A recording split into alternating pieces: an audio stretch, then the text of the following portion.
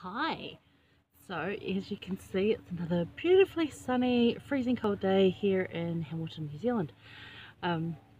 Yesterday and the day before was like some weird storm, and then you get this.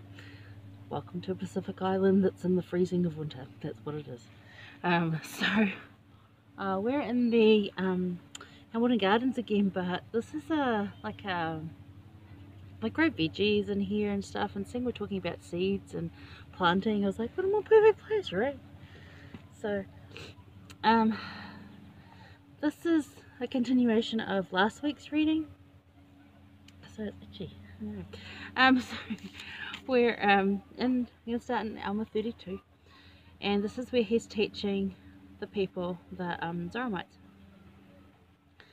and there's some really good things, and basically they want to know what to do, because these are the ones that came up and asked him, like they won't let us pray, they won't let us do this, what do we do? So Alma then teaches them what they can do.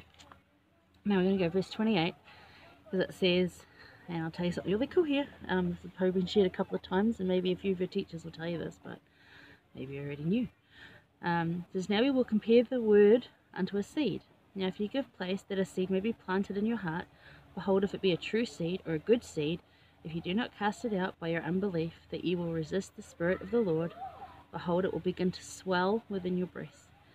And when you feel these swelling motions, you will begin to say within yourselves, it must needs be that this is a good seed, or that the word is good, for it beginneth to enlarge my soul, yea, it beginneth to enlighten my understanding, yea, it beginneth to be delicious to me.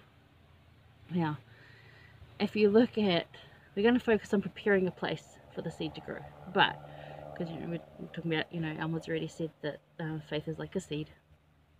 Remember that primary song? And faith is like a little seed, and planted it will grow. I'm not going to sing for you, my singing's awful. Okay, so if you look at this and you mark the word swell, because this is what happens. If you want to give place to it and you get a good seed, it will begin to swell.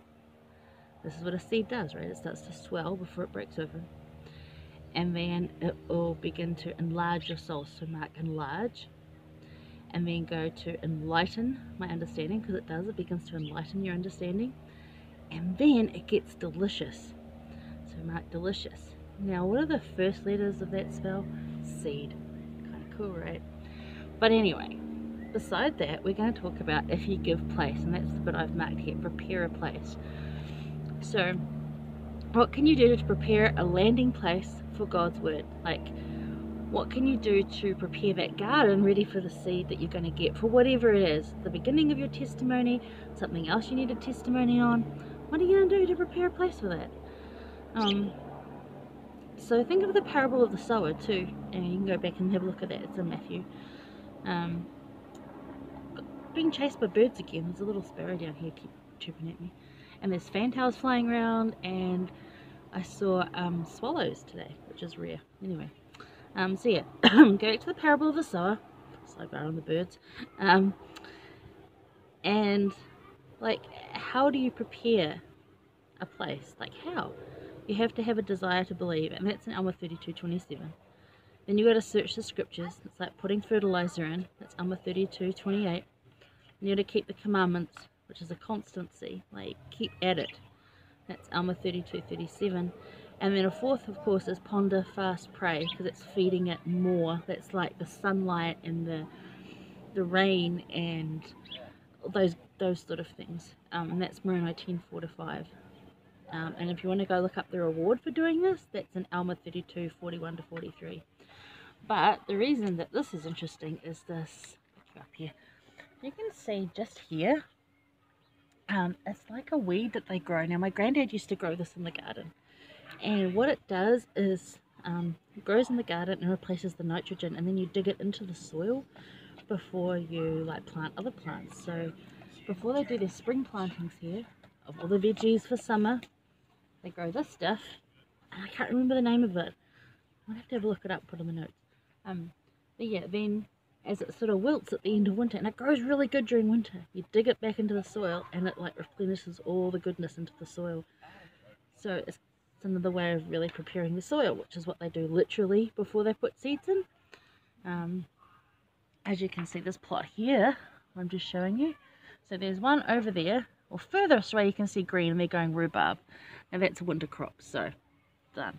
But then there's this like patch they've already dug over, and they've already had this in it and dug it over. So that'll be the first one they plant over there. And I might go over there because there's a really cool sculpture of a scarecrow. I'll show you. And then there's this one here, which they've literally just started to prepare.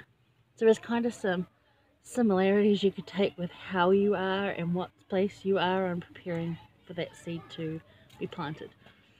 So have a think about that and enjoy those scriptures, and we'll continue on because it's just the first insight for this week. A lot of children down here because school holidays here, so you know, bear with on that one. Okay.